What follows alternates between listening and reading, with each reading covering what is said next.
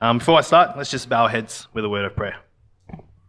Dear Heavenly Father, Lord, thank you for the Sabbath day you've given us, Lord. Thank you for another opportunity, Lord, that we get to come here together to praise you, to worship you, and to love you even more, Lord. I pray, Lord, as we go through the message, Lord, I pray that you speak through me, Lord. Let it be your words, not my words, Lord. And forgive the sins we commit against thee, Lord. In Jesus' name we pray. Amen. So the title of my sermon is, Why Me? It's a question that we probably ask all the time. It's probably the question we ask because, why me? What's so special about why do I have to do it, right? So we start our message today with a verse in Exodus chapter 4, verse 13. And it says, but Moses again pleaded, Lord, please send anyone else. Please, just send anyone else, Lord. See, these are the words of Moses after God had asked Moses to go to Pharaoh, right? And to bring his people, the children of Israel, out of Egypt. I'm going to ask you guys a question. Who has heard the term of imposter syndrome before? Yeah? Or it can be known as the fraud syndrome or the imposter experience. It's actually more common than you guys think if you guys have never heard of it, right? Because I know a lot of people in their everyday lives, they've experienced this, such as at work or in relationships or in friendships. And I am one who actually experiences this often as well. So what is imposter syndrome? To keep it simple, imposter syndrome is when you doubt your own skills and success. So sometimes you feel you're not as talented or as worthy as others believe. And you're scared that one day people will realize that, right? And that's where you get the imposter from. And this can unfortunately lead to negative self-talk, cause anxiety, and even lead to depression. So an example where I experience imposter syndrome in my life is when I'm in a meeting full of seniors and execs, right? And they're talking and they're saying all this jargon and all that stuff, and I'm thinking to myself, how did I manage to get myself into this room? These guys are they're up there, they know what they're talking about, and I'm just here sitting there like twiddling my thumbs. I have nothing to contribute. I can't say anything. I feel like I shouldn't say anything. I feel like whatever I say doesn't mean anything. But it's funny because the reason why I'm in that room is because my bosses see something that I don't see. They think that I'm worthy to be in that room, even though I feel that I don't feel like I belong in that room. See, that's the interesting thing about people who experience imposter syndrome, right? Is that these individuals are actually usually highly accomplished and just generally impressive individuals. On the outside, from others' perspectives, right? Not from theirs, but from others' perspectives, there's an apparent reason for them to feel like an imposter syndrome. Actually, there's no reason, sorry. And yet they still feel like it.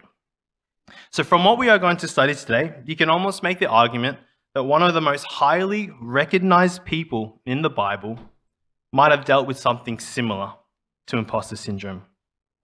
We're going to start our studies in Exodus chapter 3. Right, so we can all open our Bibles to Exodus chapter 3. For some context, this is where Moses sees the burning bush, right? And he approaches it and he is in absolute awe before God, right? And we're going to pick it up from verse 7, where God says, I have surely seen the oppression of my people who are in Egypt, and have heard their cry because of their taskmaker, for I know their sorrows. So I have come down to deliver them out of the hand of the Egyptians, and to bring them up from that land to a good and a large land, to a land flowing with milk and honey, to the place of the Canaanites and the Hittites, and the Amorites and the Perizzites, and the Hivites and the... Yeah, you get what I'm going. And we're going to go to verse 10. And he says this, come now, therefore, and I'll send you to Pharaoh, that you may bring my people, the children of Israel, out of Egypt. See, God has presented a task to Moses, right? And it's actually not an easy task if you think about it, because the task that God has presented to Moses actually can affect generations to come, right? That's huge. And God has essentially told Moses, hey, you're the one I've chosen for this task. I know you can do it. But how does Moses feel about this? Does he have the same confidence that God has in him? He says in verse 11, but Moses said to him, said to God, "Who am I that I should go to Pharaoh? Who am I? And that I should bring the children of Israel out of Egypt." How many of us here today can relate to the response that Moses gives to God, right? Who am I? I'm just an average Joe who lives in Frankston. I'm too young to do things. I'm just an ordinary person. I'm a person with a lot of baggage in life, right, Lord? I've got a past that I'm not proud of. I've gone through too many things. I'm a failure. I failed so many times, Lord. Who am I? God, you've got the wrong guy. Who am I? See, like many of us, Moses thought God was speaking to the wrong guy. But I like to ask you this question. Is God ever wrong, guys? And I want you guys to think about this answer, right? Because yes, we can say for certain that God is never wrong, right? But if God is never wrong and he's chosen you to do a certain thing, why do we say no? Why do we make excuses why we can't do it? See, the Creator has chosen you. He's picked you out. He has handpicked you out knowing that you are the right person for the job, that you are actually capable of doing more than you think. And I want the kids to remember this as they grow up, right? You are more capable than you actually think. God has chosen you to serve. Today, God put you guys up in the front because he believes that you guys are capable of serving him, right? Doesn't matter how young you are. Doesn't matter your skills that you have. God has chosen you guys, right? And to really give us insurance, God says this to Moses, and no doubt he says it to us. So he said in verse 12, "I will certainly be with you.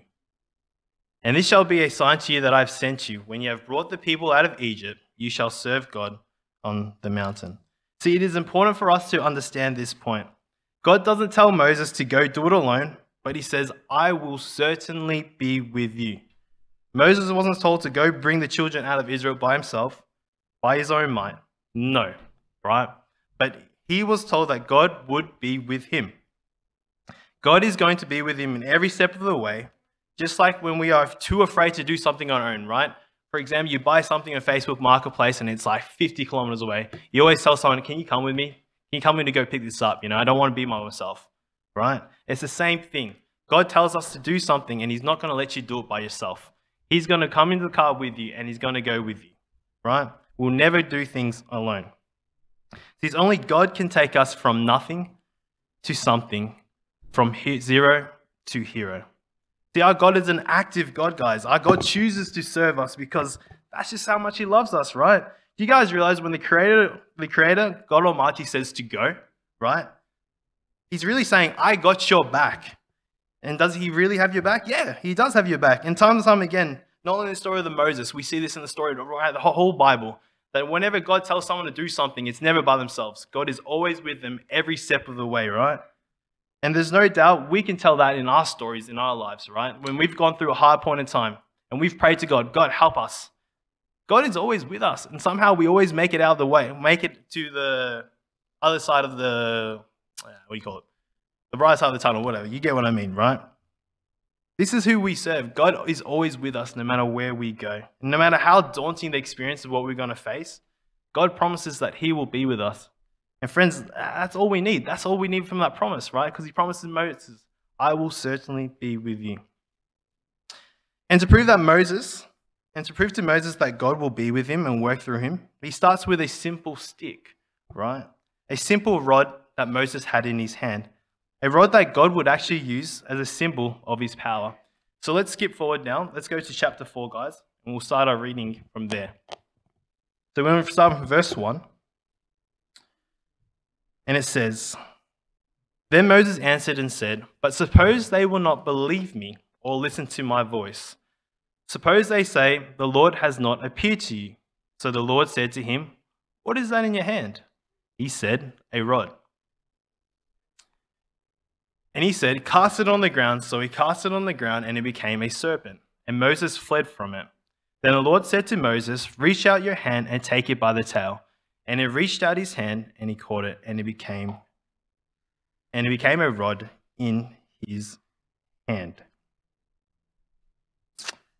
So we see here an objection from Moses, right? In the very first verse of chapter 4.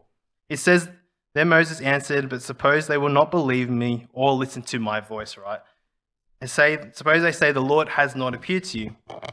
Interesting enough, if we actually study chapter 3, if we had a bit more time, if we study chapter 3 a bit more closely, this is actually Moses' third objection to God calling him to do something, right? Calling him out. From this conversation. He says, "What if they will not believe me? And what if they will not listen to my voice, Lord?" Now, I would imagine this would be stated in a hypothetical way, right? It wasn't that Moses was totally denying any chance of Israel would receive him, but he's throwing out the possibility that hypothetically they might not receive him. So right now, we can probably all agree together, right, that what we're seeing right now, what we're reading right now, we see a man who is not a shining example of faith. There's some unbelief that's going in Moses' heart right now, right? That he's wrestling. He's probably saying right now to himself, could God really use my life? What if they don't believe me? What if they don't listen to my voice, Lord? You know, sidetrack though, just a note with this chapter. I love this chapter. I think it's a pretty funny chapter, right? Because Moses always goes, "God, what about this?" And God's like, "I got that covered." He's like, "God, what about that?" He's like, "I've got that covered," right? You see, God tells Moses to throw his rod on the ground miraculously because he becomes a serpent. What happens when you guys see a snake in the wild? You run. I remember I saw one first time in my life. I'm like, stand still. No, you run. You jump and you run. You don't stand still. From my personal experience, I've jumped and I ran as fast as I could, right? And I guess this is kind of the same similar reaction that Moses did right here. He saw a serpent, he got scared, and he ran away. Although that's pretty funny, right? If we look at it, if we think about it, there is a lesson we can get from this. Could it be an image of what he's doing with these objections, right? Where Moses says, "Why me, Lord? What if this happens? What if they don't believe me?" Is Moses really running from something that he thinks is abundantly scary? Something that he feels like is a threat? Or is Moses more like running from the call of God upon his life?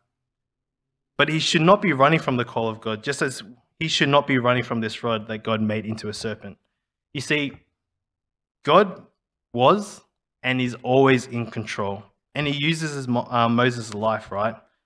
And listen, there are times in life where we feel the temptation to run from scary things, just like Moses did with that serpent, right? Sometimes there's temptation that we want to run from God's call because we are scared, we are frightened.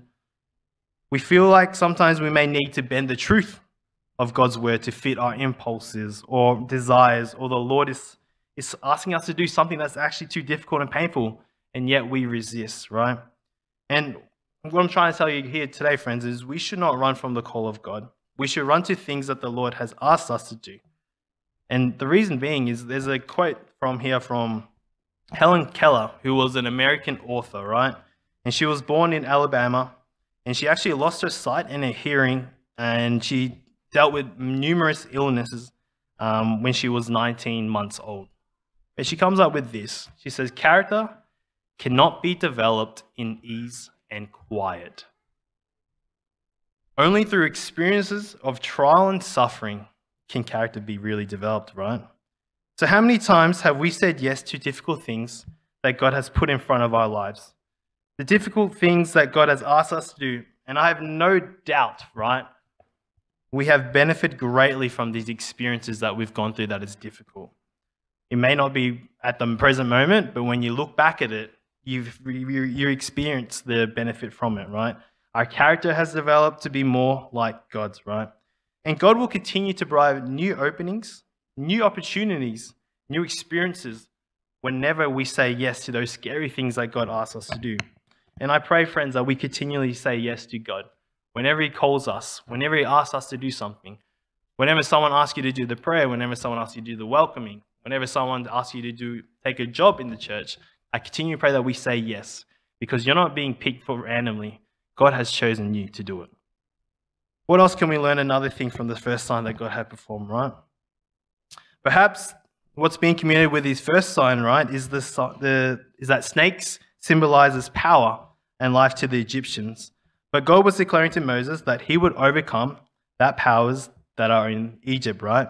So remember, if we skip forward, right, he would eventually perform this sign, right, with the serpent. And when Moses did this in front of Pharaoh, what happened to the other serpents, right? Moses, the serpent, ate the Pharaoh's serpents, right? In other words, to keep it basic, God's power is more powerful than the Egyptians' power. God's power is more powerful than anything that's holding you back from saying yes. Just remember that God is always stronger. So let's continue on to the story in verse 6. So it says, "Furthermore, the Lord said to him, 'Now put your hand in your bosom.' And he put his hand in his bosom.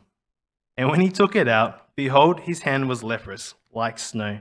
And he said, 'Put your hand back in your bosom again.' So he put his hand in his bosom again, and he drew it out of his bosom. And behold, it restored like his other flesh." So in verse 6, I didn't go next. So in verse 6, Moses puts his hand basically in his cloak, right? That's what it's saying in his bosom, in his cloak. And when he draws it out, his hand is what? Full of leprous. Then he puts it back inside in his cloak and he draws it out again, and his hand is restored like nothing happened, right? And I've read many commentaries on what this means, but like I always do, I like to keep things very simple, right? The simple message with this story, this part is, God is able to restore. Whether that might be to restore the health or even restore the hearts of the Egyptians or even the Israelites, right? God is able to restore the heart, to cleanse the heart. And God wants to do that for every one of us today, right? And everyone around us, if we just allow him to do so. And he has proven this with Moses, right? But even after all these signs that God had performed, you would hope that Moses was convinced, right? And that it wasn't all up to him, that God would actually be with him, right? God's proven his power. God has proven that I will be with you, Moses, right? But Moses, still being overwhelmed by the thought of the work that he has to do, he came up with an excuse that I used to come up with all the time, right? This is my favorite excuse. Verse 10. "Then Moses said to the Lord, 'O my Lord, I am not eloquent, neither before nor since you have spoken to your servant, but I am slow of speech and slow of tongue.' So the Lord said to him, 'Who has made man's mouth? Or who makes the mute? Who makes the mute, the deaf, the seeing, or the blind? Have not I the Lord? Now therefore go, and I will be with your mouth and teach you what you shall say.'" I used to say this all the time. What about my difficulty in speech? I cannot speak, and I probably still can't speak because my wife laughs at me every time I mispronounce something every single day. But perhaps Moses had a speech something wrong with his speech, or it just wasn't his strongest point, or perhaps Moses was simply afraid of public speaking. Like so many people are, right? It's common. Or perhaps Moses was trying to find a way to wiggle out of God's calling upon his life.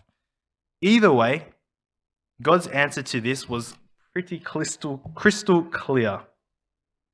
He just says, "Who made man's mouth?" In other words, Moses, again, let me remind you, I am in control. I will give you the words to speak. I made your mouth, and I will make you be the messenger that you must become for the people of Israel and to Pharaoh, right?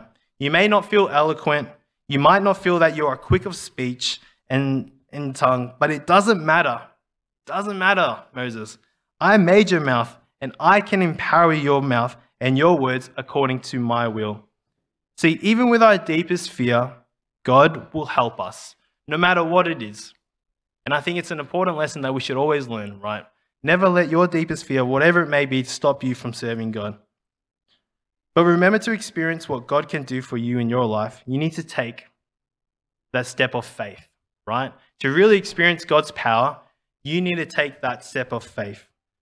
And if you don't allow yourself to be vulnerable, how do you really know that you actually need God, right? If you don't allow him to work. Take that step and believe that God will be with you.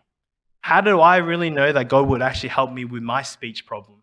How would I really know that God would help me with my confidence problem? It's until I stepped up on here is when I knew that God had my back.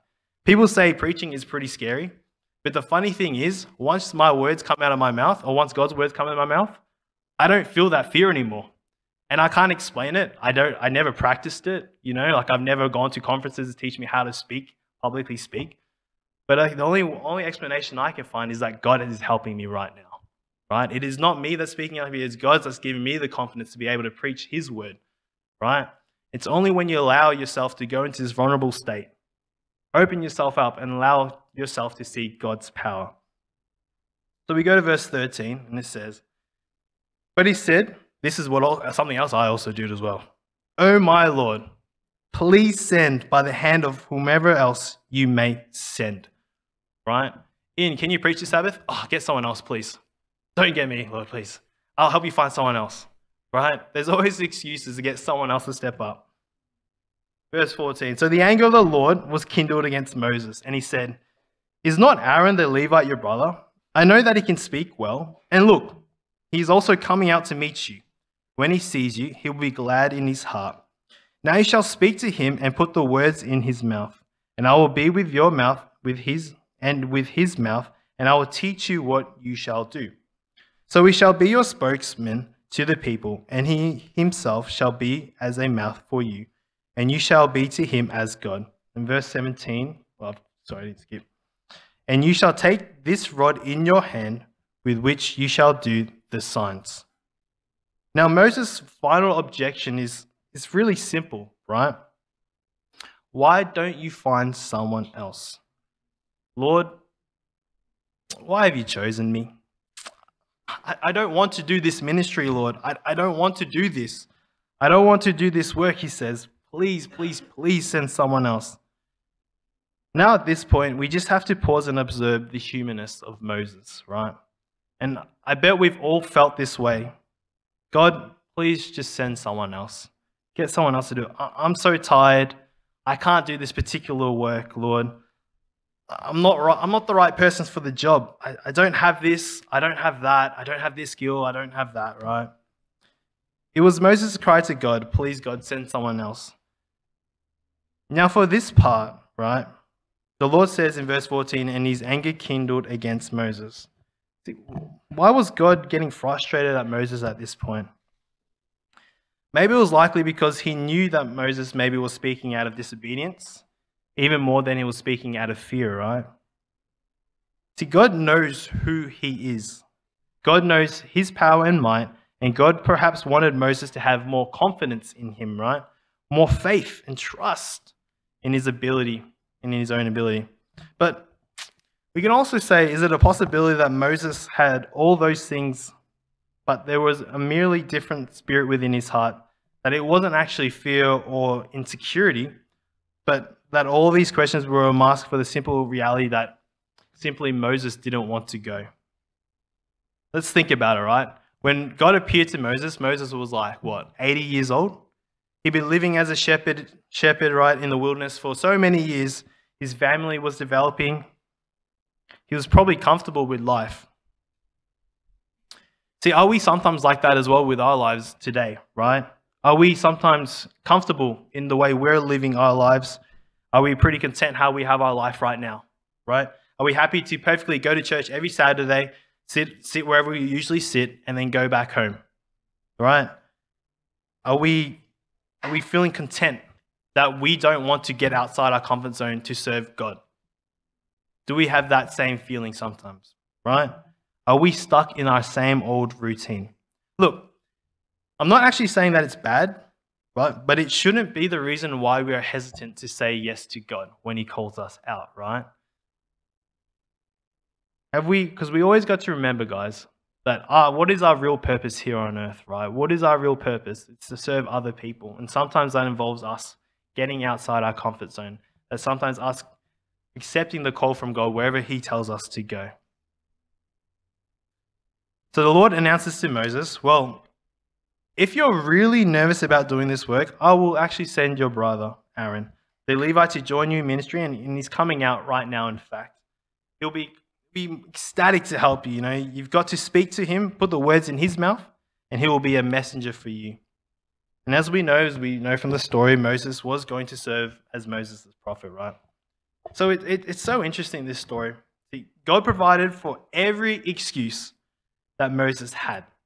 Moses had an excuse, and God said, nope, got that covered. What's your next one?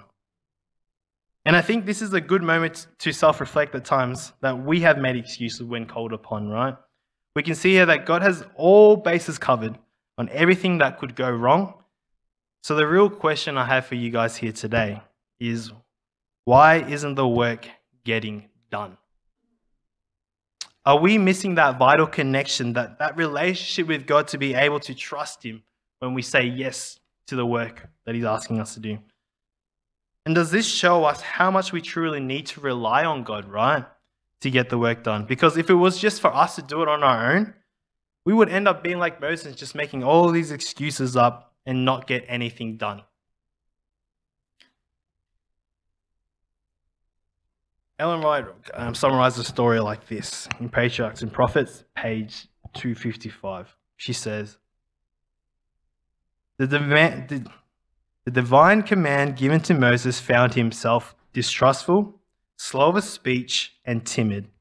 He was overwhelmed with a sense of his incapacity to be a mouthpiece for God to Israel. But, having once accepted the work, he entered upon it with his whole heart, putting all his trust in the Lord. See, this is the key, my friends, right? Once we accept the work, we must put all our trust in God, right? We must not rely on ourselves to complete the task, whether that may be the ministry that we've decided to do, whether it might be simply giving a Bible study to someone, right? We must do it wholeheartedly, right? Put all our effort into it and trust God that he will finish the work, right?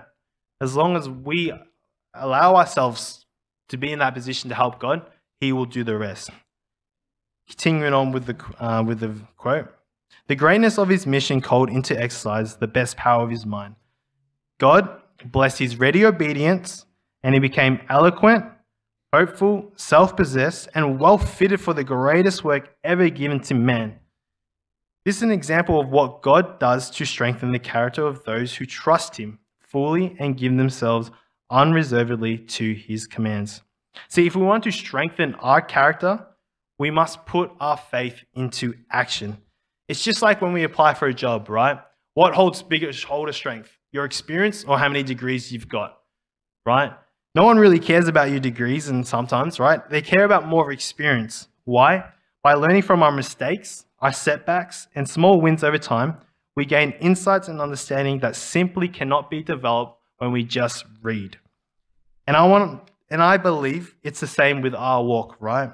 We need to get up and accept the work that God has called us upon to experience what he can really do. Put into practice what we learn every single day, right? So we can see from our learnings today that just like Moses, we may have a lot of excuses. Why we say no at times to the work of God is asking us to do, but because we don't want to do, or sometimes we just don't feel capable of doing it. And it's not necessarily a bad thing, as Ellen White continues to say, as she says in Patriarchs and Prophets as well. The fact that a man feels his weaknesses is at least some evidence that he realizes the magnitude of work appointed to him, and that he will make God his counselor and his strength. Guys, it's okay to feel like it's too big of a job. It's okay to feel like sometimes maybe I can't do it. But it's your actions after that, right? Do you dwell on that feeling and allow that to be your meaning why you say no? No, this should lead you to God and realize, I've got this weakness, but I have this help and I've got this line, and now I'm going to go to God for that, right? So in conclusion to the service, right? And if you just tuned in because I said conclusion, that's good, because there's one thing I want you guys to remember from this sermon, right? God didn't choose you because there's no one else to choose from, right? Or he didn't choose your name out of the hat, pick your hat randomly out of the hat. But God has chosen you because he actually believes in you guys. He knows that what you're capable of doing, and whether you know it or not, all he's asking you to do is to just trust him, to allow him to work through you, and just Friends, just watch the power of God unfold. Remember, if Moses was able to accomplish everything, just starting with a piece of a stick, like a rod, imagine what God could really do in your life, guys. We may be hesitant at first like Moses, but I pray that we eventually step up like God has called us. And don't be afraid to remember the promises that God gave Moses at the start, right? This is the one we should always live by. He will certainly be with you. So serve God on that promise, friends, right? That He will certainly be with you. Let us pray. Dear Heavenly Father, Lord, I want to thank you, Lord, for the Sabbath day you have blessed us. A day where we can remember that salvation is only found through Jesus. A day where we can remember that no matter where or when you call us to serve, that we can always rely on you and to cling on to that promise that you tell us that you will certainly be with us. So I pray, Lord, that you continue to develop our character, to be willing to accept your call, to be willing to serve others around us, and to willing to have that faith in you. So thank you, Lord, for loving us, for carrying us, and for helping us with all our shortfalls. Help us to see how special we are and how we can truly, fully rely on you, Lord. I want to thank you for everything you've done, Lord. In Jesus' name we pray. Amen.